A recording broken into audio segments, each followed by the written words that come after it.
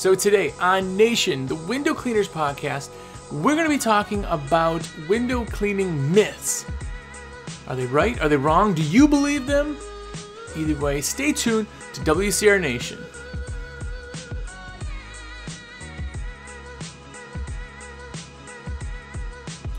What's going on, everybody? Jersey here from windowcleaner.com, and you are here.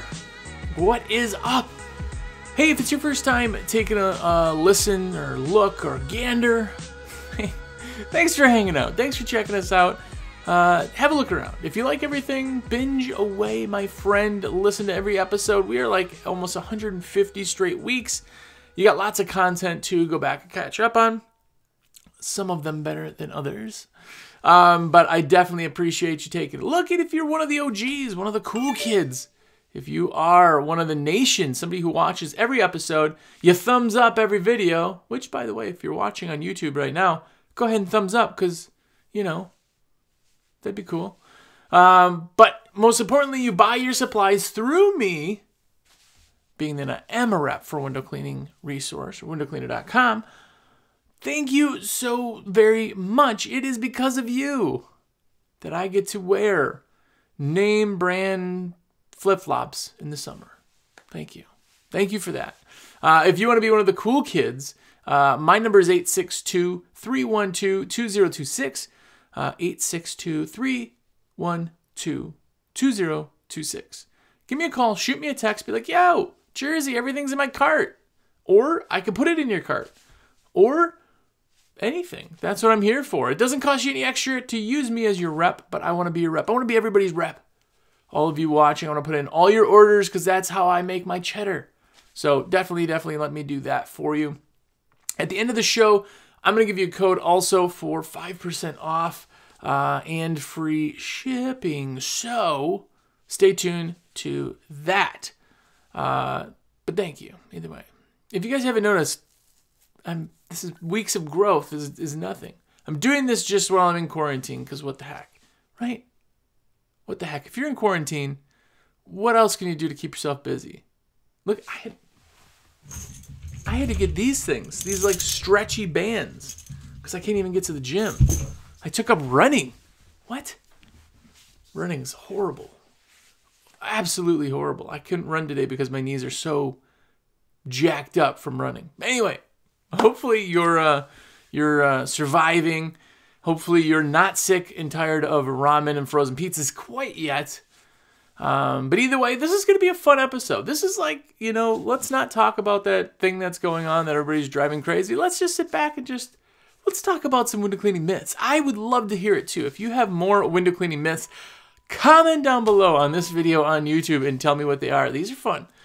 These are a lot of fun because I get these probably I get all of these at least once a month. Some of them I get multiple times a week. It's crazy. It's crazy. But these are some myths regarding window cleaning. The first one is you can't use a razor. I get people all the time like, hey, how do you know what's tempered glass? Usually it's written on the window, but if it's newer construction, anything that comes in contact, which is in your level of contact that you can touch, is tempered. Why do you ask? Well, I got to know what windows I can use a razor on or not. You can absolutely use a razor on tempered glass. Absolutely. Now, there is something, and it's in a debate, that some tempered glass has something on there. It's a defect. Their glass fines is technically considered fabricating debris, and if you break one of those little slivers of glass off, that you can scratch windows, or that tempered glass somehow magically scratches. It does not. It is the same as a regular glass. I've been scraping windows for 15 years. I've run into fabricating debris one time. One time. So you can absolutely use a razor on tempered glass. Now, if you don't agree with any of these, you think these myths are truths, I'd love to hear it. By the way, comment down below. But that's a big one. And here's the other thing. If there's silicone on the glass, or if there's paint on the glass, there's nothing better than a razor for that. Like, it is just so absolutely fast. If there's tape on the window, if there's any of that, use a razor. Nice 6-inch Triumph is my go-to. A lot of people like that Unger Ninja scraper also. But that is just, it just is awesome. Now, for those of you that didn't know you could even use razor and glass, it's all about hardness. And glass is actually a lot harder, even though you can break it. The hardness, it's the Hone scale, I think. Maybe wrong. But it's the hardness of the tip of the razor compared to the glass itself. Like a diamond cutting a diamond, you can't use glass to cut a diamond because diamonds are harder. You could use diamonds to cut glass. It's the same thing. You can use a razor. Totally can use a razor. Now, a couple things that will scratch glass with a razor is if you let that razor rust at all, a rust will scratch glass. Now, you're going back to hardness. Razor is just under glass, but rust is just over glass. So rust will win in that thing. So don't ever, ever, ever use a rusty razor. That's why when you see the painter who uses their razor and they're just destroying the window, look at the razor. They've used the same razor for 3 years. It's just garbage. They don't care, and you get blamed for it. So you can absolutely use a razor and glass. Absolutely. Another one is you can't clean in direct sunlight. I get this one a lot also, is that people are like, well, I gotta go to a water-fed pole because you can't clean windows in the sun. That's not true either. Now, if you want to go to a water-fed pole, I love a water-fed pole. It's one of the most amazing tools that have ever been invented for window cleaning ever in the history of ever. But you certainly can clean in the sun, even if you're in Arizona, even if you're in Vegas, even if you're in the middle of wherever. Now, I'll tell you a trick that you probably already figured out, but when you scrub it for the first time, it evaporates right away. That's called flashing. Hit it again with a mop, and all that water will stay there.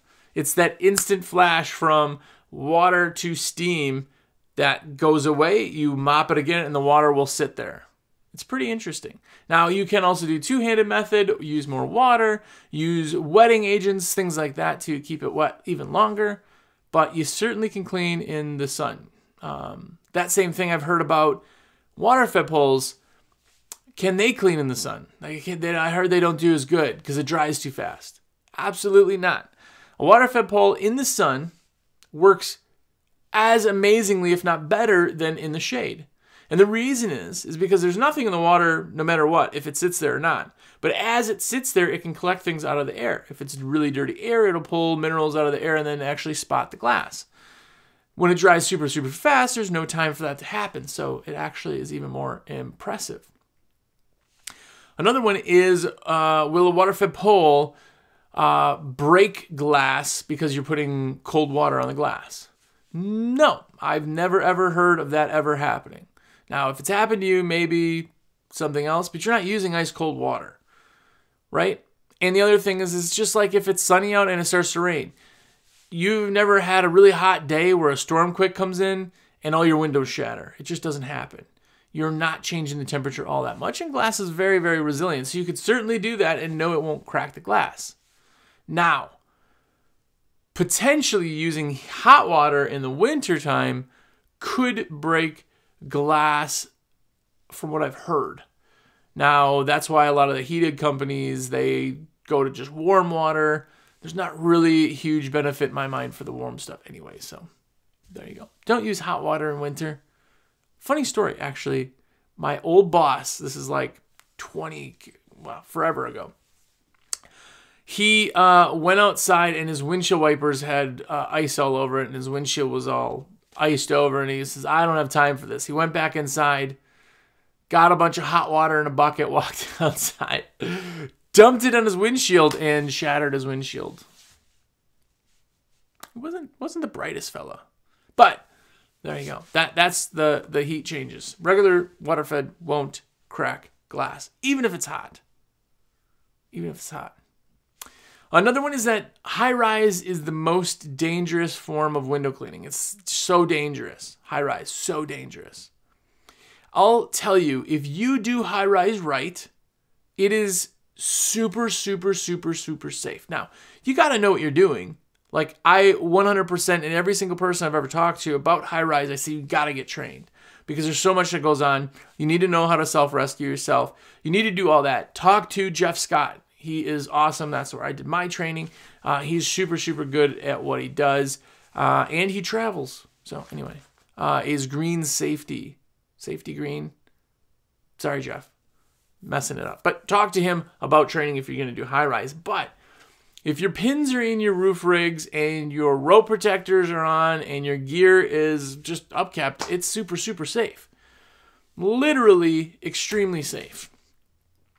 The problem, the unfortunate side of high rise is that 99% of everything that happens in high rise is human error. If you don't do something right, there's more potential to fall and have accidents. But the most dangerous thing that we have in our industry is actually a ladder. And I'm guessing that almost all of you use a ladder. That's the most dangerous. More people fall, get hurt, ER visits, and deaths from ladder than anything else in our industry. It's crazy. I know that you guys know and have heard the stories, but look at Diego Garcia. Super awesome guy. Fell from a ladder. Was in coma for 45 plus days, 43 days, 48 days, something like that. I know another guy that I had was actually my brother's sergeant back in Iraq a while ago. This is years ago. I was kind of talking him through. He wanted to start a business. We talked. All of a sudden, I hadn't heard from him for a week or something. I called him up. What's going on, man? Haven't heard from you. He's like, I fell. Fell off of a ladder on a first floor roof and broke both of his ankles. And one of them ended up not healing, and he ended up amputating it. Like, these are serious things. Not to scare you, but that's ladders. Ladders are actually way worse than high rise. So don't be scared of that. The only thing that's hard of high rise is getting your foot over the edge, because that's where your brain's like, no. I am a full-figured male. I am not going to go on one single rope. That's not going to hold me. But they are. That's what they're designed for. So high-rise is not the most dangerous thing in our industry by any means. Rain dirties glass. That's another myth that we've heard. Like, even people, too, are like, well, I wouldn't do a 7-day rain guarantee. I mean, that would cost me so much money. Why? Well, because every time it rains, I'd have to go, no. I've done a rain guarantee, 7-day rain guarantee. We've talked about this 100 times, but the rain guarantee is not to actually go back and clean windows, because rain does not dirty windows 99% of the time. But what it is to keep your customers on your schedule. Keep them on your schedule. They will reschedule if the rain is coming because they think it dirties the windows. Now, let me explain how a window looks dirty or spotted after the rain. So the air is dirty. The air is just dirty no matter where you are. There's always stuff in the air, from pollen to dust to whatever. Very, very fine. You may not see it. But wear a mask an entire day and you'll see it all on the thing of what you breathe. Your lungs are great at cleaning that out. And for the most part, we don't get sick from it. But it happens to land on your glass. And it lands on your glass, continues to land on the glass, and it is uniform on that glass, right? So if it's uniform on the glass itself, then you don't see the dirt on the glass until it rains. Once it rains, the water goes on the window, covers the whole window, and as it dries, you've seen it, it shrinks down into droplets, and then the droplets evaporate. Now, just like pure water, if there's something in the water, which is all the dirt that was on the window, is now concentrated in all these droplets, of these little droplets of now dirty water, the water disappears, the dirt's left on the glass, and it's in really concentrated dots. It looks like water spots. It is water spots. But it's not the rain that does that. It's the dirt that was on the window that does that. So when you have rain coming down, as long as it doesn't really hit anything on the way down, because obviously trees are dusty, you know, if it's hitting a bunch of branches or it's splashing off the ground, of course that makes dirt. Not the rain, it's what the rain is hitting. But if you have a clean window and you let it rain and the rain dries, there will be nothing on the glass. There just won't. 15 years of doing 7-day rain guarantee. Yeah, what, 15 years of doing a 7-day rain guarantee. I had one lady call me back, and she got there, looked at her windows, like, oh, the windows are good. We don't have to do anything. She's like, oh, I thought that you just came back and redid them. No. One lady, she wanted free window cleaning. But this happened once in 15 years. Now, A lot of people think that they'll be doing that all the time and people are going to misuse it. They're really not, because they're not even going to remember the warranty comes into play after the fact. They only remember the warranty is there so that they book it in the first place. There's nothing worse than having the next 3, 4, 5 weeks are booked up solid. Rain comes in, everybody from one day is like, I want to reschedule. Well, what are you going to do? Sit on your butt for a day? Or are you going to get a rain guarantee so you can keep working? Now, if it's downpouring, that's just not fun to clean it anyway, so you don't need to clean in that. But rain does not dirty windows. If you think I'm wrong, comment. And it's a great time if you're watching on YouTube. Give us a thumbs up. I really do appreciate that. I know it sounds dumb for the thumbs up, but it helps us with everything, gets the videos out there. And again, sales is my dig, and if I get my message out there, I can help a lot more people than I can by talking to them individually on the phone. So there you go. Thanks for the thumbs up either way.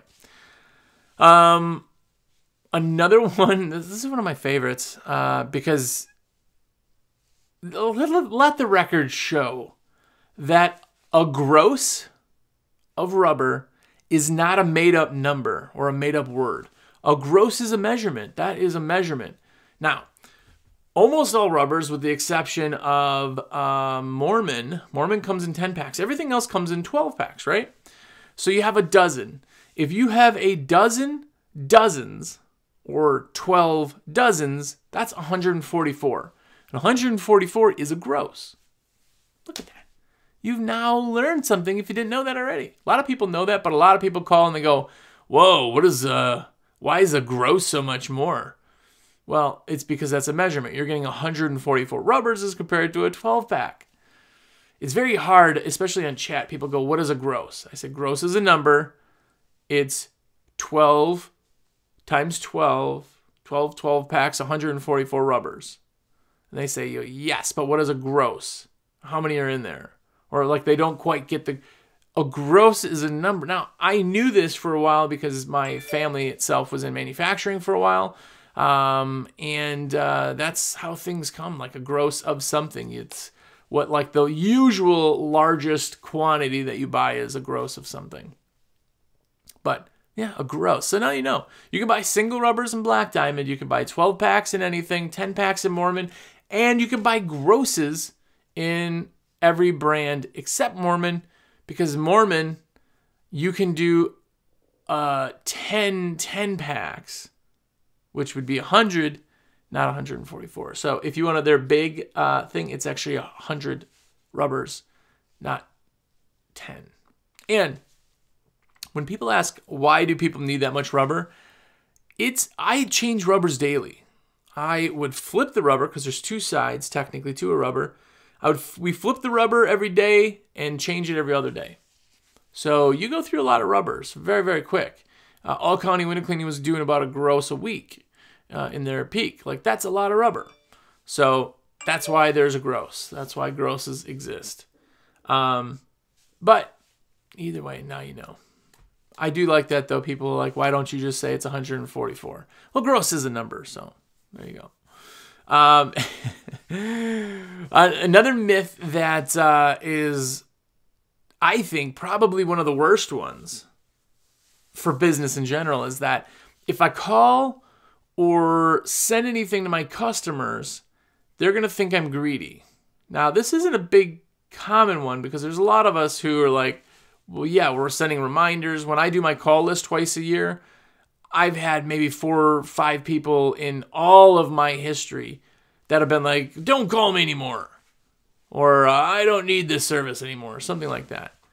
But everybody else is not upset because they're not thinking about it. When you call, oh man, thanks for calling me. I actually was thinking about calling you. I lost your number, or I forgot, or I was going to call you this weekend, or I just lost my track of time.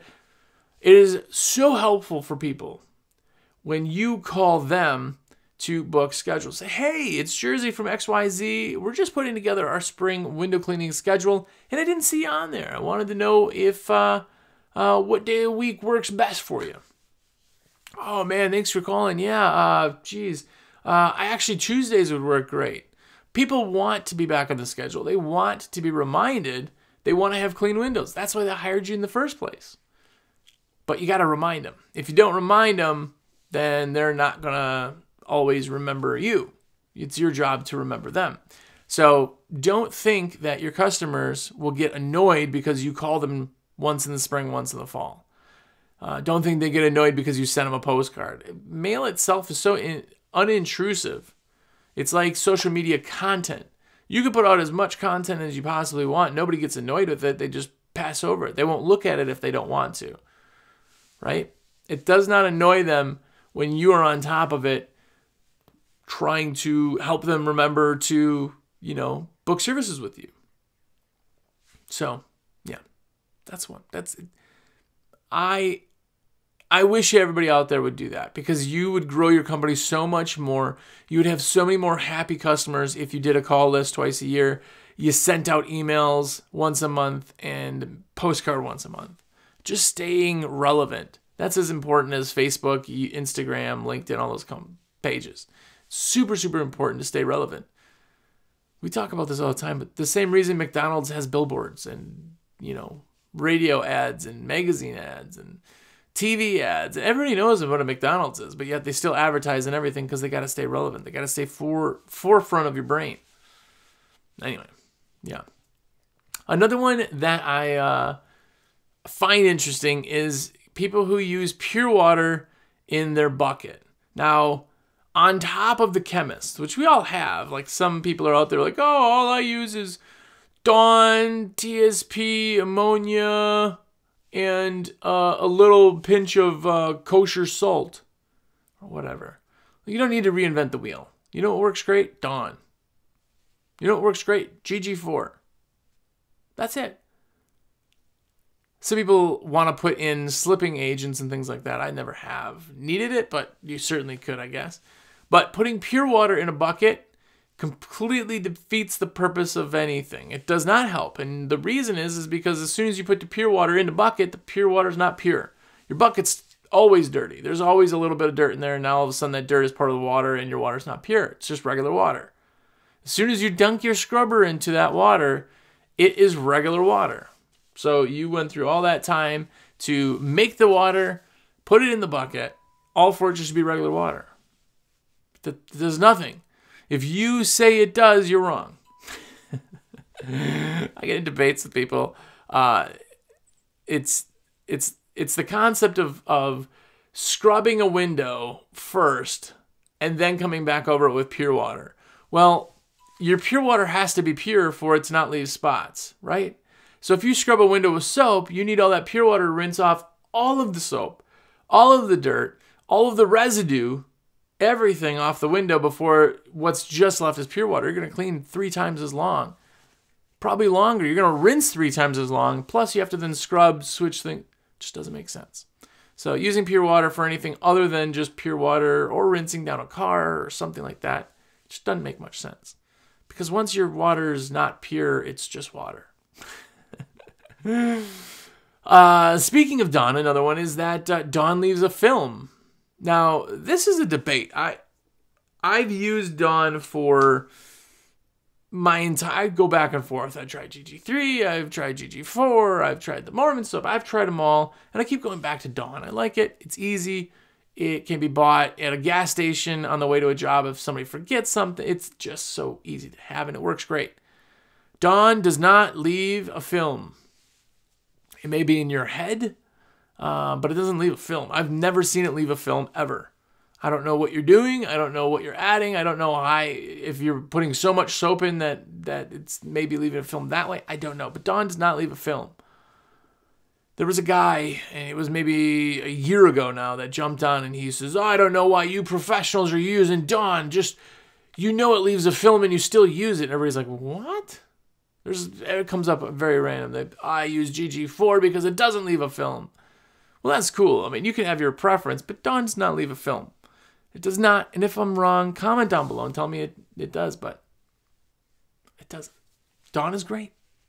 Dawn works beautifully for window cleaning. There's a lot of other ones that work great too. I know Joy and E-Cover, if that's still a thing, but anyway. Another one that I don't even really debate anymore. It's very hard to debate. Listen, no matter how long I've owned a company or what I've done, they always go, you're a salesman, right? So the next kind of two of these are kind of ones that it's frustrating. And I want to debate them, but no one's going to care anyway. But the first one is putting a pre-filter in front of a DI. Everybody says, well, I want my DI resin to last longer. I'll put a pre-filter in. They last so much longer. No, it doesn't. And the reason is because the micron level of a pre-filter doesn't stop the things that are being pulled out of the water by the resin. Resin can't pull big chunks of rust out of water. It's not like that. It's using particles. It's pulling a certain micron level. By putting a pre-filter first, that's stopping everything usually down to that 0.5 microns or whatever. It's rust, it's chunks, it's pieces. It's not taking anything else. The amount of money it costs to replace the filter being only $10, mind you, a pre-filter is like $10. It costs more money to change that pre-filter out than the amount of money in resin that you save. All you've done is made something that's more cumbersome because now you got to carry all these pieces. It doesn't do anything. If it does do something, it's in your head. It truly does not. Unless you're not equating the things right, it just doesn't do it. That's why no DI system on the planet comes with a pre-filter installed, because it does not do anything. A pre-filter comes into play on an RO DI system. An RO DI system, reverse osmosis and DI, it's all about the RO. The RO needs to have a carbon filter before it and a sediment, which is usually what the carbon filter is in a lot of the newer systems. And the reason is because that's a self-cleaning membrane and it's relatively sensitive. So you got to stop the chunks before it goes in there and then ends up doing damage in that. Because the membrane is self-cleaning, it's self-flushing. And an RO membrane has to have the chlorine removed. Chlorine will destroy an RO membrane. Again, pretty sensitive for membrane, for filter. That's why it's on that system. The DI is the finisher, but you do not ever need a pre-filter before the DI. There's a lot of people out there who do that. A lot of people who call and say, hey, I'm blowing through resin. I need to put a pre-filter on. No, that won't do anything. You need an RO DI. Oh, well, I have a DI, so I'll just add an RO. It's not really how it works. Everything has to then be plumbed and fitted together. Like, there's not just an RO that you can attach to because you need a pre-filter, an RO. You need everything to be regulated. You need the check valves to work, and then you also need your discharge to be kind of regulated to the same flow that everything else is taking. It's kind of a big thing. Like I said, I've been doing it for 15 years, which isn't as long as some of you, I know. But I've never built my own system, ever, not ever. And I've never been in sales all my life. I've only been doing this for 3-4 years. But there's no add-on for that. If you're running too much DI and you're blowing through resin, don't go out there and get a pre-filter. You're just using the wrong system. There's two systems for a reason. DI only works well in soft water, but RODI works better in everything. So, but RODIs are more expensive. So, if you got questions on that side of it too, to dive a little bit more in, again, 862-312-2026. Just call me, text me, whatever. Ask the questions. If you want to email me, by the way, questions on any of this stuff, jersey@windowcleaner.com. You can shoot me a message, and we'll go that way. My last one, and got in an argument again this morning. This one just is so, I'm over it. I'm over it. I'm usually a happy guy, but I'm over this one. And it's that water fed poles don't work. Keep using water fed poles because I'm getting all your customers. Listen.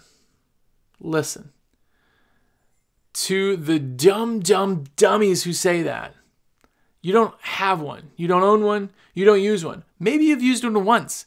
Maybe the resin didn't work, or the brush sucked, or the pole was horrible. Maybe it was a 10-year-old system and it didn't work well because you've never used it. If I go up and hand anybody in the entire world a squeegee and say, do that window. You've seen people do squeegeeing for the first time. It's horrible. You have to get used to it. It takes time to do what we do. Same thing with the water fed pole. It's a lot quicker, but if somebody's messing something up, it's because they're lazy. They didn't do it right in the first place. They're not checking their TDS. They just didn't know the right technique. Maybe they're new. It's not the water-fed pole that doesn't work. It's the person. Here's the thing. If I handed you a squeegee, you went up to a window, maybe not you, because you've done it. I've handed it up to somebody new who's never touched a squeegee. Gave him a squeegee. They walked up to a window, did the window, and it turned out like crap. Not once ever in history has somebody been like, well, that squeegee's obviously broken. That squeegee obviously doesn't work. This window looks like a horse sneezed on it. Which, by the way, was one of our codes the past few weeks. No, nobody does that. They all look at it and go, wow, I gotta get better at that. Because they understand what a squeegee's doing. They understand that. The problem comes in with water-fed is because a lot of people don't truly get what's going on. Water comes in and it comes out magic? Well, when it doesn't work, they go, yeah, this doesn't work. This is stupid. There are thousands and tens of thousands of window cleaners out there using water-fed poles. Loving it. I would never be a window cleaner without water-fed pole. It's just absolutely amazing. You can't use it for everything, but it's a tool. Like somebody said, it's like a club in their golf bag, right? But it works. It 100% works. It's science. Of course it works. You got to do it right. If it's turning out like crap, it's because they didn't do it right. That's the reason. So please, please, please, don't tell me water-fed poles don't work. If you want to get in a debate, put the comment down below on YouTube. Let's debate, I guess, but I don't want to. So anyway, this week's code, by the way, that's our show. I wanted to be a little bit lighthearted, just like some weird myths. By the way, I want the comments to go higher here on YouTube, so comment down below. Share this out on Facebook. When this goes live on Friday, share it everywhere, man. I really do want to see views and things going up. Now, our audio side is always higher than our video side, but we're well over 200,000 plus downloads on all this. So 200,000 listens or watches. Pretty crazy.